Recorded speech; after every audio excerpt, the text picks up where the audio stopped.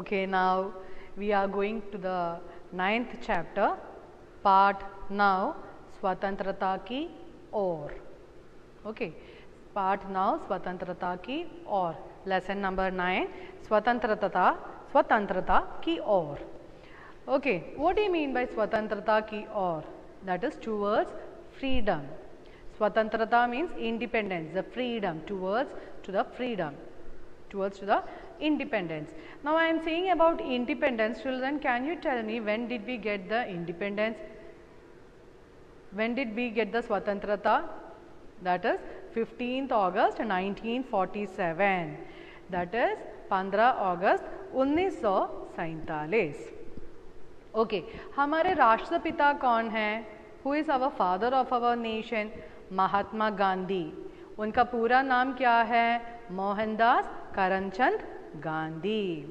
उनका जन्म कब हुआ था? उनका जन्म हुआ था 2 अक्टूबर 1869. That is 2nd October 1869. 1869. और उनका देहांत कब हुआ था? उनका देहांत हुआ था 30 जनवरी 1948. तो यहाँ here we are learning about our Mahatma Gandhi, our Rashtrapita. Okay, so Swatantrata ki Aur, part now. Page number 66, children. धनी को पता था कि आश्रम में कोई बड़ी योजना बन रही है. So Dhani means he is a small child in that ashram. Okay, what is the name? Dhani. He understood that in the ashram one big plan is being made. पर उसे कोई कुछ ना बताता. But no one is telling to him what is the big plan. वे सब समझते हैं कि मैं 9 साल का हूँ. All of them think that I am 9 years old. The Dhani is saying about himself that Dhani is 9 years old. इसलिए मैं बुद्धू हूँ. Because I am 9 years old, I am a बुद्धू. I am a fool. Everyone thinks like that. पर मैं बुद्धू नहीं हूँ. But I am not a fool. Dhani मन ही मन बड़बड़ाया. He murmured in his mind, saying that he is not a fool. धनी और उसके माता पिता बड़ी खास जगह में रहते थे. धनी and as well as his parents, his father and his mother, they were living in a special place. Ahmedabad के पास महात्मा गांधी के साबरमती आश्रम में. Where they were living? In Ahmedabad. Where? In the Sabarmati ashram. Ahmedabad, Gujarat. There in the Sabarmati ashram. Whose ashram it is? Mahatma Gandhi's ashram. What is the name? Sabarmati ashram, where Mahatma Gandhi used to live there.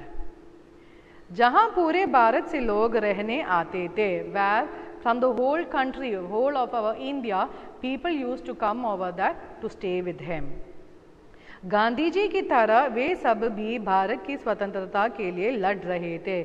Like Gandhi ji, the people who came over there to the Sabarmati ashram, they were also fighting for the freedom, for the independence of our country.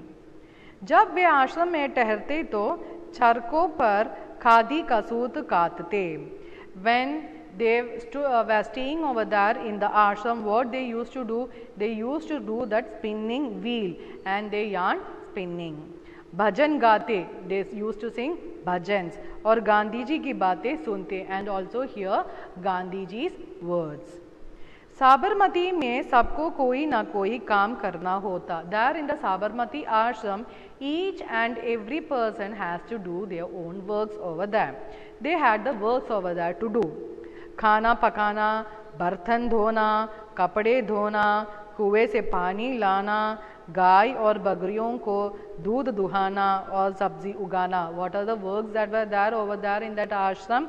खाना पकाना, to prepare food. बर्तन धोना, to wash the utensils, to wash the vessels. कपड़े धोना, to wash the clothes. कुएं से पानी लाना, to bring the water from the well. गाय और बकरियों का दूध दुहाना, get the milk from the cow as well as from the sheep. और सब्जी उगाना, and to grow the vegetables. These were the works there in the Sabarmati ashram. धनी का काम था बिन्नी की देखभाल करना. So what was the work for Dhani? To look after Binni. What do you mean by Binni? Binni is a bakri, okay, sheep. That is goat. Binni आश्रम की एक बकरी थी. That is Binni was the goat of that ashram. धनी को अपना काम पसंद था. धनी use to like his work very much, क्योंकि बिन्नी उसके सबसे अच्छी दोस्त थी. Because Binni was his close friend. धनी को उससे बातें करना अच्छा लगता था. धनी use to like to have a talk with Binni every time. So they were close.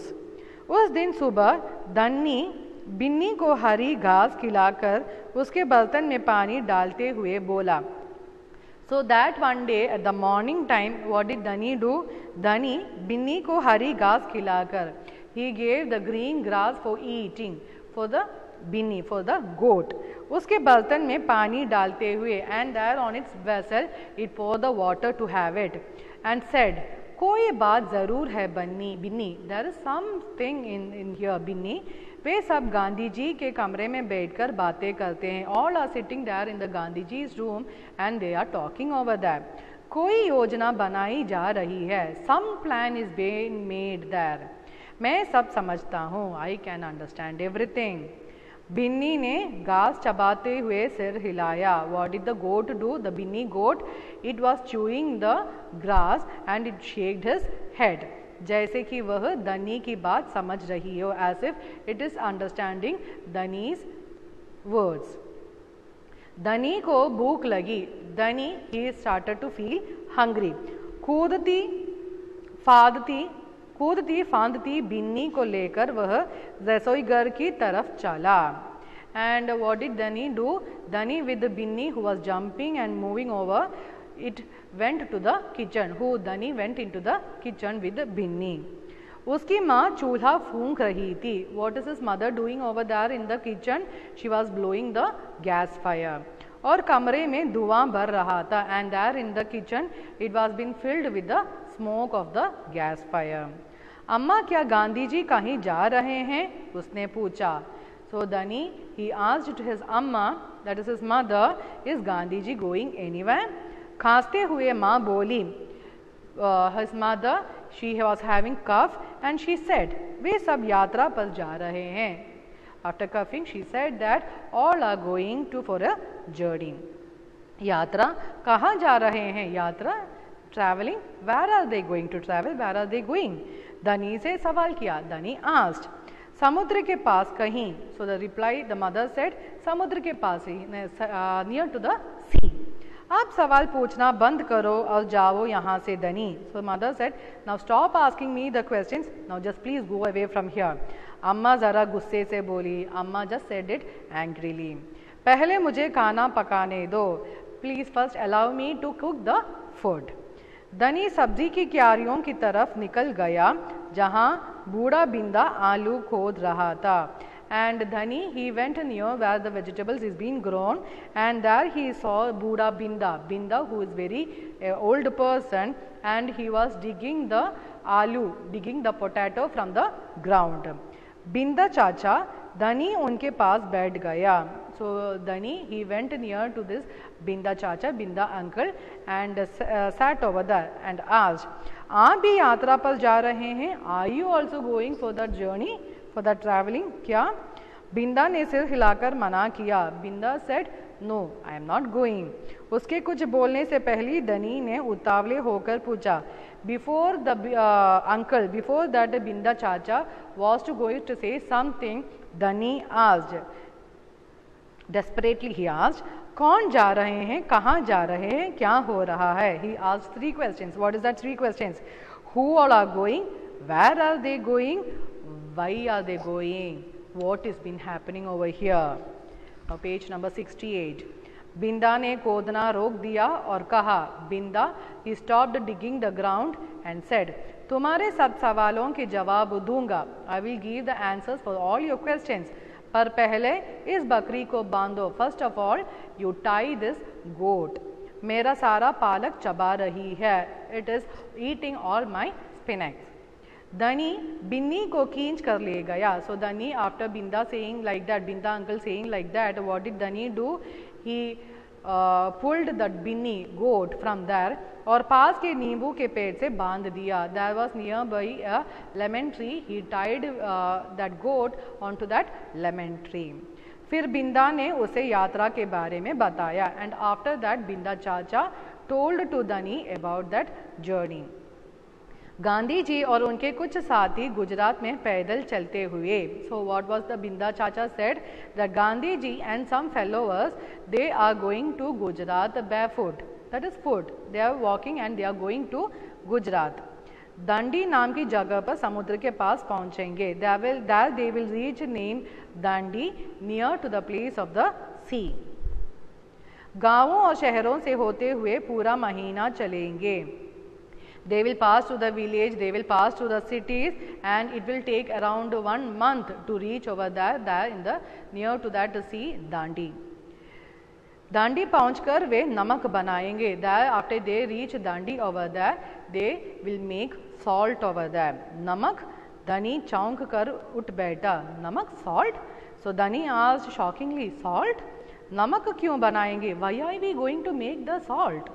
वह तो किसी भी दुकान से खरीदा जा सकता है. It can be bought from any of the shops. The salt can be bought from any of the shops. हाँ मुझे मालूम है, बिंदा हंसा. सो बिंदा ही smiled and said yes I know that very well. पर महात्मा जी की एक योजना है. This is a plan bye Mahatma ji. यह तो तुम्हें पता ही है कि वह किसी बात के विरोध में ही यात्रा करते हैं. You know it very well that Mahatma Gandhi, he does his journey if he is opposing anything. या जुलूस निकालते हैं ना, और they start procession in opposing anything. हाँ बिल्कुल सही. Yes, धनी said yes that is true. मैं जानता हूँ, I know that. Way British सरकार के खिलाफ सत्याग्रह के जुलूस निकालते हैं. That is instead against the British government he has made the Satyagraha also, जिससे कि उनके खिलाफ लड़ सकें और भारत स्वतंत्र हो जाए. Through which against the British government he can fight and दस we can get the independence. पर नमक को लेकर विरोध क्यों? बट वाई अगेंस्ट द नमक, अगेंस्ट द सॉल्ट? क्यों कर रहे हैं? Why it is doing like that? यह तो समझदारी वाली बात नहीं. It is not a intelligent work. बिल्कुल धनी, क्या तुम्हें पता है कि हमें नमक पर कर देना पड़ता है? सो दैट चाचा, बिंदा चाचा सेड दैट धनी, do you know that we need to पे the tax for the salt also. The salt that we by we need to पे the tax also for that. अच्छा, धनी हैरान रह गया. सो ही सेड धनी, he was astonished and he said, is it so? नमक की ज़रूरत सभी को है. इसका मतलब है कि हर भारतवासी गरीब से गरीब भी यह कर देता है. सो ही सेड दैट नमक की ज़रूरत सभी को है. It is need that salt is needed in each and every house. इसका मतलब है कि हर भारतवासी. Is it the meaning that all the Indians, गरीब से गरीबी, if they are poor also, यह कर देता है. They need to give the tax. If they are poor also, they need to give the tax. बिंदा चाचा ने आगे समझाया. बिंदा चाचा, he said again. लेकिन यह तो सरासर अन्याय है. धनी की आंखों में गुस्सा था. But this is clearly injustice. Dhani was really angry while hearing that. हाँ यह अन्याय है. हाँ यस, दिस इज इनजस्टिस. इतना ही नहीं, भारतीय लोगों का नमक बनाने की मनाही है. And also another thing is that the Indians they cannot make the salt. They are forbidden to make the salt. Mahatma ji ने ब्रिटिश सरकार को घर हटाने को कहा. सो Mahatma ji said to the British government to remove the tax from the salt. पर उन्होंने यह बात टुकरा दी. But the British government they didn't listen to him. इसलिए उन्होंने निश्चय किया कि वे दंडी चल कर जाएंगे. सो Mahatma Gandhi ji has decided that they will go foot near to the डंडी और समुद्र के पानी से नमक बनाएंगे. And from the water of the ocean they will make the salt. Okay children, this is the video 1. Next the continuation of this chapter you can watch in video 2. Okay, thank you.